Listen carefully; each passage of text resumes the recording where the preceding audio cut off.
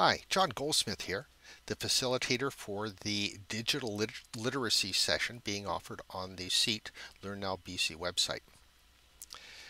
This video has been created to help you get started if you're new to the CEET environment and you've never taken one of their sessions or courses before. The CEET Learn Now BC sessions are run on something called Moodle, which is a learning management system.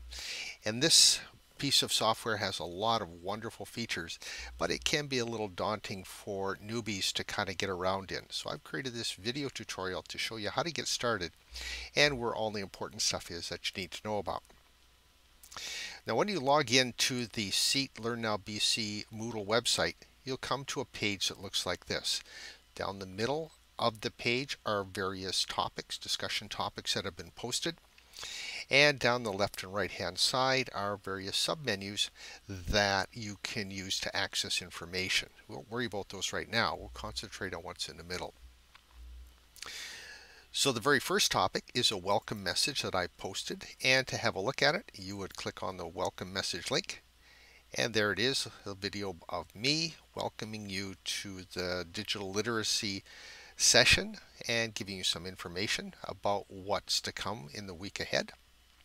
Once you've watched the video and read the introduction, you can click it closed, come back here again. And below that is the second topic, which is an introductory message.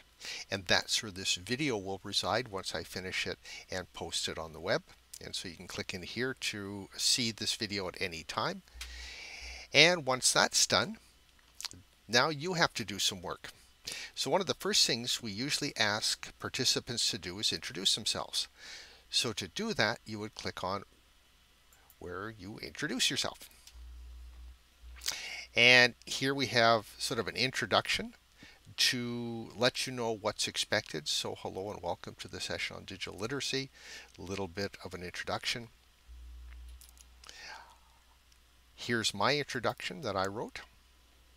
So a little about me, where I work, some of the things I do. And when I've read that, I can use the back button. I'll go back. Or I can use the breadcrumbs here. And that takes me back. And now it's my turn. So let's say I'm a new participant and I want to introduce myself. I would simply click on New Discussion Topic. And in here, I would type in under subject, I would put in my name and something like introducing myself. Down here in the message section, I would type in a little bit about me, who I am, what I do. And when I'm all done, I click down here, Post to Forum, and that will post the message out onto the website. So it will appear below my message that I created. So this is how you generally get started. And there'll be a number of these forums. These are forums where users can enter comments, questions, ideas as a sort of a feedback mechanism and a way to have our online conversation. So as the digital literacy session progresses, more and more of these topics will appear in these boxes 3, 4, 5. So each day it's my intention to post a new discussion topic, something I'm thinking about or concerned about. And I'll put some background information here. So when you click on it, you'll be taken to a page where you'll get an overview of what the topic is about, some background information from me, some resources you can have a look at, and then you're welcome to post your comments and ideas about what you think.